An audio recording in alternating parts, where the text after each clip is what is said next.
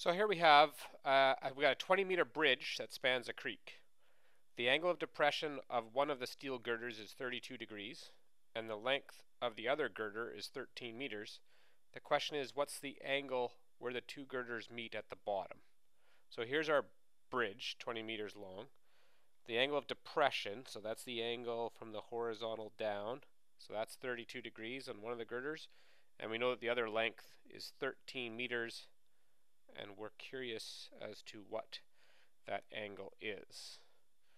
So this looks like a sine law question because we have the opposite pair here and we have an opposite pair here, and we're trying to find an angle. So we'll have sine theta, or sine of our x, divided by its opposite side, which is 20, equals the sine of the other angle divided by its opposite side. So we'll multiply both sides by 20 here. That'll wipe that out. So now we'd have sine x equals 20 times the sine of 32 degrees divided by 13.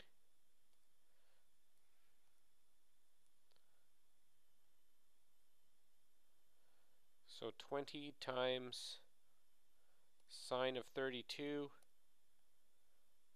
divided by 13. So 0.815.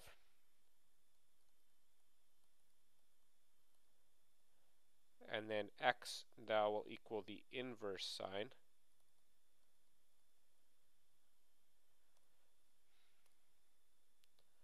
So inverse sine of that answer, and we get 54.6.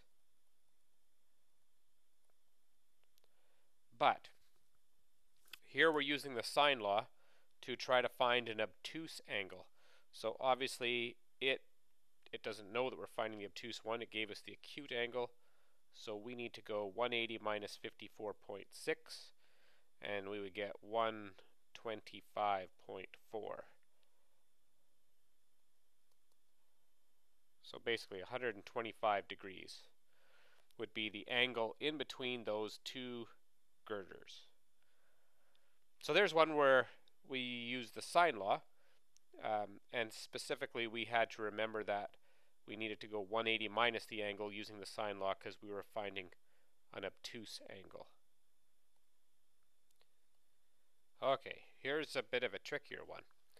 Let's say you're sailing a boat and you're sailing along averaging 5 kilometers an hour for 2 hours, and the compass heading that you're going at is 20 degrees, and then you change direction, call that tacking, and then you sail at a compass heading of 330 degrees for 3 hours. The question is, how far would you be from where you started? So we need to start by drawing a diagram. So again, let's just review our compass. So north is 0 degrees, east is 90 degrees, south is 180 degrees, west is 270. So 20 degrees is just east of north, 20 degrees. So if this is straight north here, this dashed line, the boat is angling off at about 20 degrees that way. And the other thing that's a bit tricky here is it's gone 5 kilometers an hour. That's its speed. It's going at 5 kilometers an hour for 2 hours. So the total distance it would travel is 10 kilometers. 5 kilometers per hour for 2 hours. So 5 times 2. So we know that the boat has gone this far 10 kilometers. Then it sails at a compass heading of 330. Well, 330 degrees, here's 270. All the way back around is 360, so 330 degrees is going to be somewhere off like this. And you know that this little angle in here is going to be 30 degrees. And it does this, goes in this direction for how long? I'm going to make this actually a little bit tighter here because this would be a little bit more realistic. It does this for for 3 hours. So 5 kilometers an hour for 3 hours would be a total distance of 15 kilometers. And the question is, how far would you be from where you started? So this is going to be your question here, is how long is this side? So we've got to work with this triangle here. Here's 10, here's 15, but do we really have any angles here? Well, the short answer is yes, we do. We know that this little angle in here is 30. We know that this little angle here would also be 20 because this is a north-south line and this is a north-south line. And so these would be parallel lines. So if this little angle in here is 20, because these are parallel lines, this little angle here needs to be 20. Alternate interior angles. And we also know that angles on a line have to add to 180. So 180 plus 20 plus 30, sorry, 180 minus 20 and minus 30 will be this angle left over here.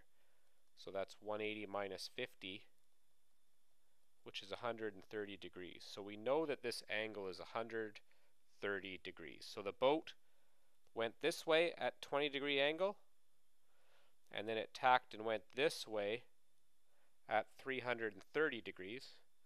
And so really the angle that it tacked through here is 130. Because we knew this little angle here was 30, and we knew this little angle in here was 20. So this angle must be 130. So now, I'm just going to draw this triangle again.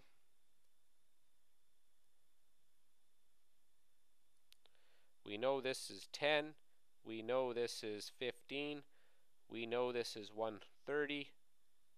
So this is a situation where we have two sides and the angle in between, and we're asked to find the opposite side.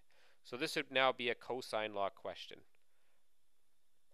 A squared equals b squared plus c squared minus 2 times b times c times the cosine of the angle in between them.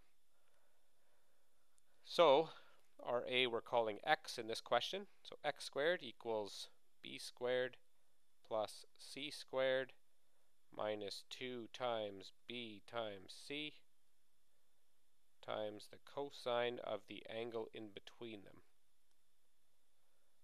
And so I can go to the calculator.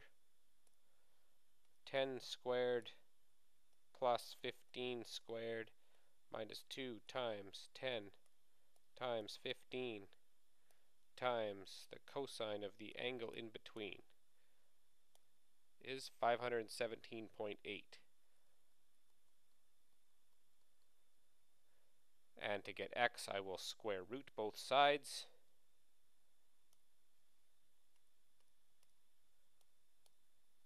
And 22.756, let's call it 22.8.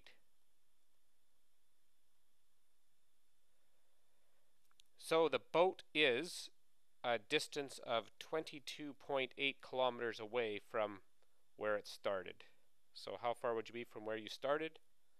The boat is 22.8 kilometers from where it started. Always a good idea to answer the question by writing a sentence. So this is how we can use sine law and cosine law to solve some word problems that involve obtuse angles, angles more than 90 degrees.